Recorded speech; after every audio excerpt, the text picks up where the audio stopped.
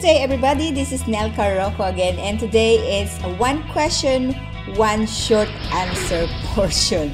Okay, so I got a comment from Mr. Shafiyar Rahman, and he said, "Hi Nelca, good morning from Bangladesh. Hello.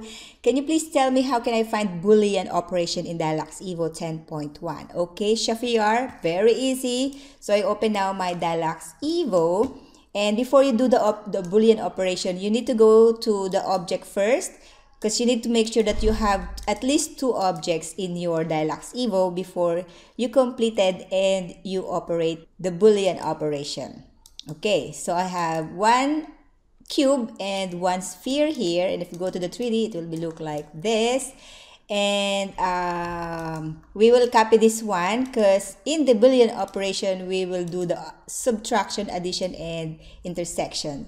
So let's just go and copy this one. Control C, Control V, Control V one more, and let's go and do it now. So click these two objects and then press this copy and arrange. And you will see here the Boolean operation, and you have two options: combine, subtract, and intersection. Okay, so let's do the combine first. So I'll combine it and I will press combine.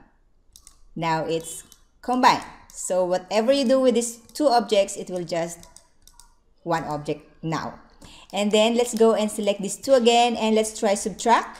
And then I will subtract this rectangle to the circle or to the sphere. So I will select the cube and then press the subtract, and then let's go and check.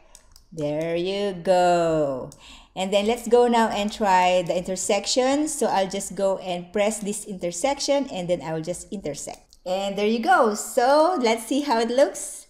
Yes. So this is the combine, the subtract, and the intersect.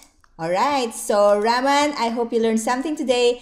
And if you want to learn more, go and check my website, www.enrol.com, or please subscribe to my YouTube channel. Or if you want to learn more about Dialux evo and other lighting design techniques, go and enroll in my courses in Udemy. Here you go. Okay, so see you again on the next video.